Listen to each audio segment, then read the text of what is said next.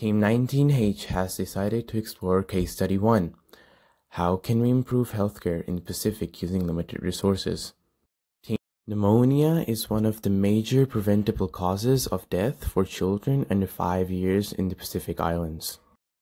There is a clear disparity in terms of health outcomes for Samoa and Tokelau compared to Australia for pneumonia, in terms of the infant mortality rate, healthcare expenditure, healthcare performance, and access to treatment. The main identifiable early-stage symptoms of pneumonia include a high temperature and irregular breathing, which follows a unique pattern. Introducing Lungs for Life, a culture-sensitive solution to preventing deaths caused by pneumonia. Our bib design will serve as a diagnostic tool for recognizing the symptoms of pneumonia for babies under the age of 5. The bib will be baby safe, have a culturally appropriate design, and include a zipper compartment that the sensors can be placed inside. The sensor will include a vibroacoustic sensor, a speaker, LEDs, solar panel, rechargeable clock battery to store power, and a hard drive to store data. REST app has developed a software that can recognize the breathing patterns of someone with pneumonia. This software could be stored on the hard drive.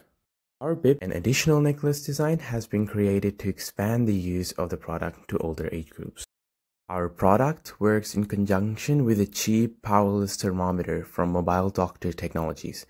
The thermometer will not provide a reading to the user, but rather will trigger the sensor to release a signal if the child has a fever.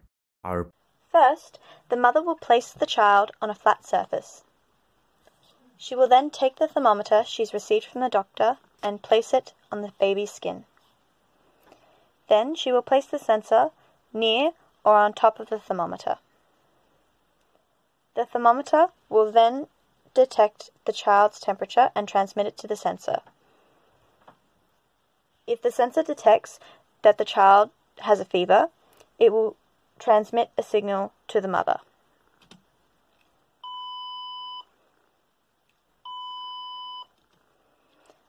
The mother will then take the bib and place it on the child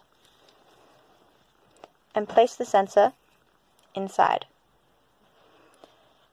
Now the sensor will analyze the breathing pattern of the child and compare it against an algorithm.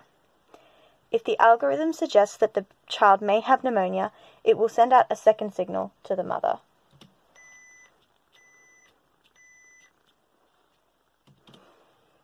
The mother will then respond accordingly by seeking further medical advice.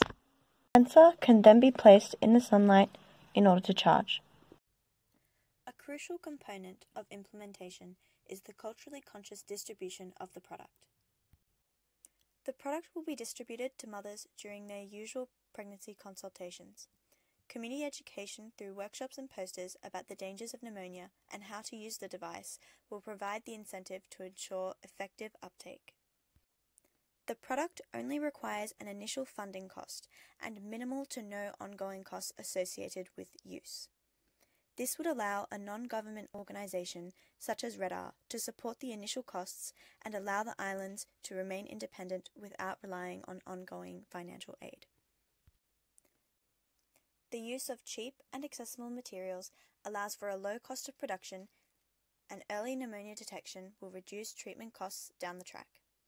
It will be a low-powered, solar-powered and robust device, making it a sustainable solution for those living in rural communities without power. Community involvement will be ensured through educational workshops and participation in design decisions. This will be an accessible solution that does not limit use according to skill levels, literacy levels, or internet access.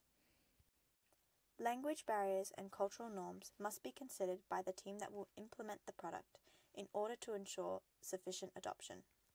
Looking into the future, the implementation of high-speed internet cables will provide additional benefits, including providing algorithm updates and data collection for disease surveillance. The diagnostic tool could also be expanded upon and scaled for the detection of other diseases, potentially including COVID-19. Lungs for Life ensures proper mechanisms are set up and that the local population are empowered to eliminate preventable death and disease arising from pneumonia.